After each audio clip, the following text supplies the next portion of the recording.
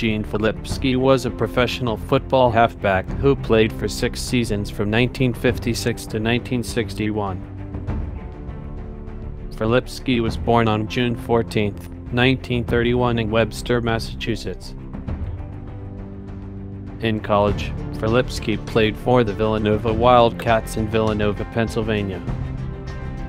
Filipski was drafted by the Cleveland Browns in 1953 in the 7th round as the 8 over 6 seasons. Filipski played for the New York Giants and the Calgary Stampeders.